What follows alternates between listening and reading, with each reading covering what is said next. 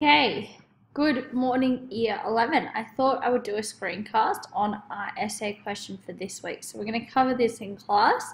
So I'd encourage you to, take notes and really try and engage with this question on your own in class. And then this is a supplementary resource. So once you've done the work in class, I want you to come and watch this screencast and take notes or add to your notes. You've got access to these slides as well, so you might like to print out the slides and maybe write notes on the slide. And the idea is that this is one of your practice essay questions, okay? So a practice essay question. It's really important that you have a go at completing at least one draft.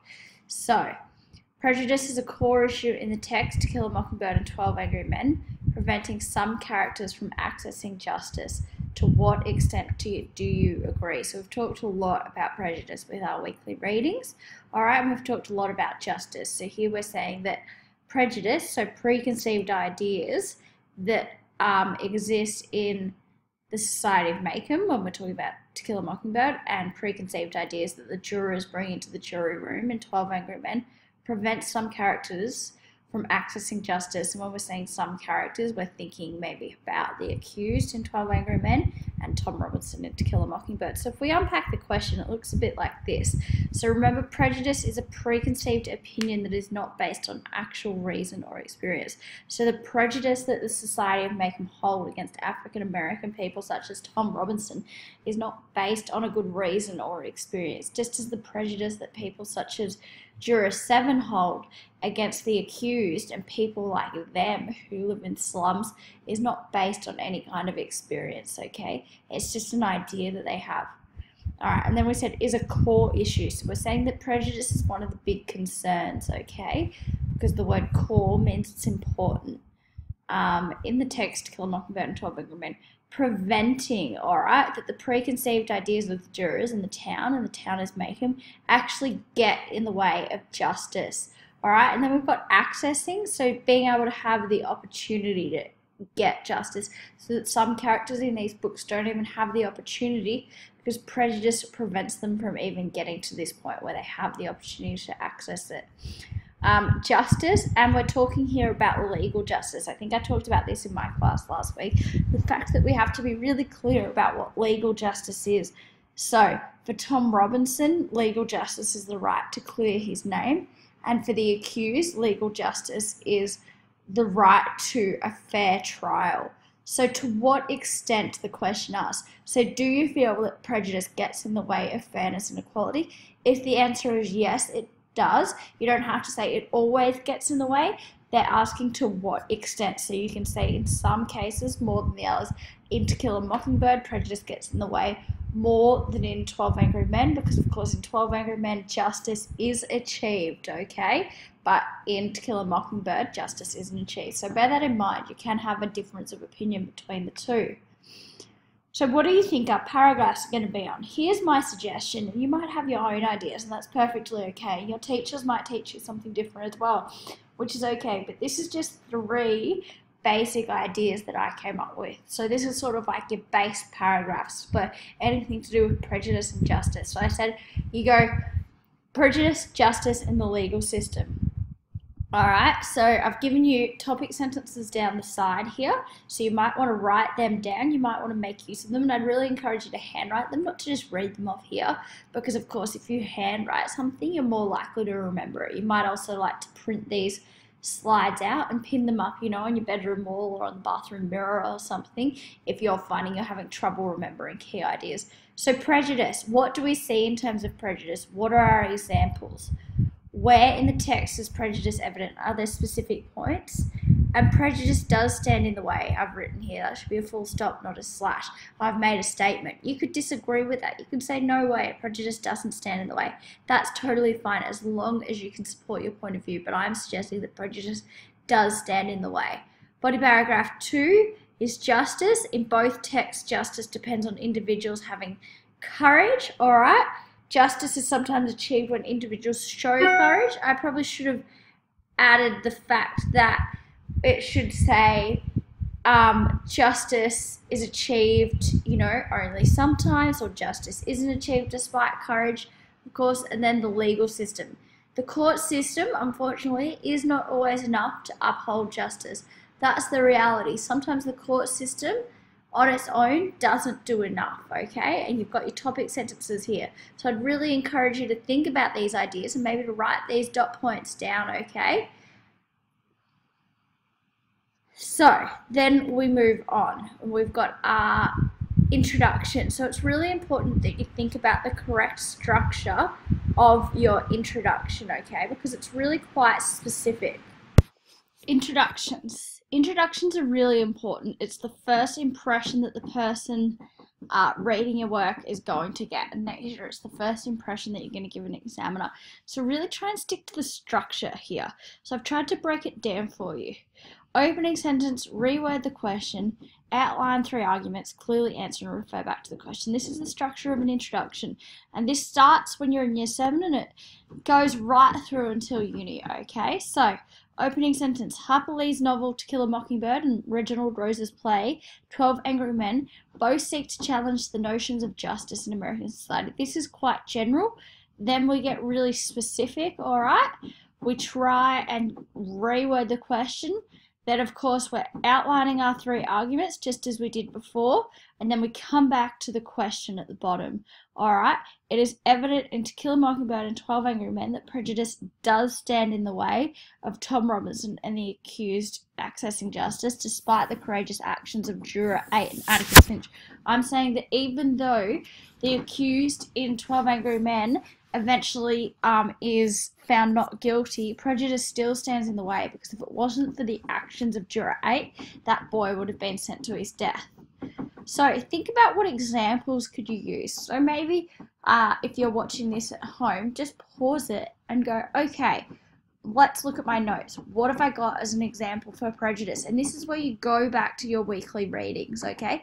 Go back to those readings we gave you and find out what have you got as prejudice, all right? Where are your examples? Or maybe you've got some notes you did in class, all right? Same thing goes for justice and the legal system.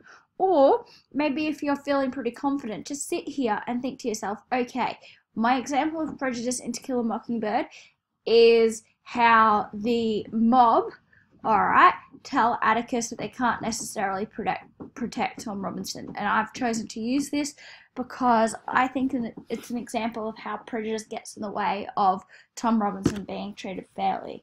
Or in 12 Angry Men, an example of prejudice is the fact that several of the jurors refer to the accused as one of them and talk about him growing up in the slum, and as far as they're concerned, that means that they don't deserve a fair trial. He doesn't deserve a fair trial, sorry. So can you do that on your own? You should be getting to the point where you can.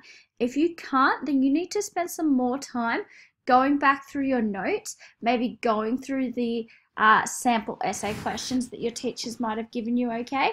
And of course, also those annotations in your book, they're really important because you should have annotated your book, so you should be familiar with some of these key ideas already. In case you didn't come up with anything on your own on the previous slide, I've given you some examples, all right? So you can go through each of these and you can break it down. So prejudice, Atticus tells Scout, you never really understand a person, all right? That really famous quote. Juror 8, the boy's been kicked around all his life. I think maybe we owe him a few words. So Juror 8's trying to break down prejudice. Justice, so Atticus says that each lawyer gets 1 case in their lifetime, but warns that things won't necessarily be great. 12 Angry Men, no jury can declare a man guilty unless it's sure. In To Kill a Mockingbird, I really love this quote when Jem says, don't see how any jury could convict on what we heard. So the court system hasn't upheld justice, and Jem can see that, and so can Scout, because of the innocence. Then the legal system, you know, wouldn't have been enough to uphold justice in the face of people like Juror 10 who say things like, I've lived among them all my life. It's only that Juror 8 is able to change their minds. All right, body paragraph 1. Assumptions about prejudice and race, ethnicity and class each influence the trials of Tom Robinson in To Kill a Mockingbird and the nameless young boy accused of murder in 12 Angry Men. So what I've given you on each page is a topic sentence, all right, and a linking sentence, so that's highlighted in blue. Then I've given you some dot points to talk about and some quotes, okay? So I've given you sort of things that you're going to want to work into your paragraph, so a bit of a plan, if you may. I've given you some comparison, and I've tried to show you what the first half of your paragraph would be, and then how you do that comparison and work it into the second half. All right, so I've given you comparison in pink. You know, in a similar manner to Atticus, Juror 8 is able to cut through the inflammatory accusations made about the accused held on trial. So I've tried to make it really simple here. You might feel confident in going beyond this, all right? But you might just start with this. You might think to yourself, okay, step 1, I need to just make sure that I can do everything that's been suggested on these slides by Miss Sparrow. Okay, I've got a pretty good essay here. I'm pretty confident with it. Step 2, I need to proofread it. Step 3, I need to edit it on my own and try and make it more sophisticated. And then once you've done steps 1, steps 2, you know, and you've had your best shot on your own, then your final step is to send it to your teacher, okay? Once you've really shown us what you can do on your own, then you send it to us, because the best feedback you'll get from us is when you've shown us exactly what you can do to the best of your ability, okay? Body paragraph 2 here, I've laid it out again. Justice is dependent on individuals doing the right thing and using their conscience. The apathy, try and work in some of these key words like apathy, of the jurors in 12 Angry Men who don't take their responsibility seriously shows it's difficult to access justice. All right, so I said Tom Robinson and Atticus. Each lawyer gets one case in their lifetime. When the children sit in the stands with the coloured folk, it exposes the flaws in the prosecution's case because they can't, or Gem and Scout can't see how a jury could declare them guilty. Of course, Atticus does his best despite the realities, comparison, and then move on to 12 Angry Men. Body paragraph 3, the infallibility of the legal system and passing of principles of justice and challenge. So, if you think about the opening scenes of 12 Angry Men, you're looking at the American courthouse, all right? And remember, the image is like really big. It's like, oh my gosh, here's the courthouse. It's this great, noble thing. It's all about justice and equality. But then the camera changes and we see the 12 jurors who seem bored and ordinary. So it's like this contrast. It's like, oh, the Supreme Court, the thing that upholds justice. But in reality, it's these individual small men that are responsible for upholding justice. So the court system alone isn't enough, all right? And it's Juror 8 who says that the legal system is it's got holes in it. It's not perfect, and he does that by saying, supposing they're wrong, you know, he focuses on the gaps left by the prosecution, and that's really important. If you're not sure about this paragraph, if you think it's a bit tricky, my advice for you is to read those practice essays. I always find that once I've read a practice essay or 2 or 3 or 4, things start to come into context a bit more, okay? So it's really important that you do make the time to read those practice essays. And of course, to think about this on your own. So think about what examples can you think of that maybe I haven't covered, or to chat to, you know, Miss Handel, Mrs. Stanbrook, Miss Brooks and say, hey, I didn't really understand this whole idea about legal justice. Can we do a bit more on it in class, okay?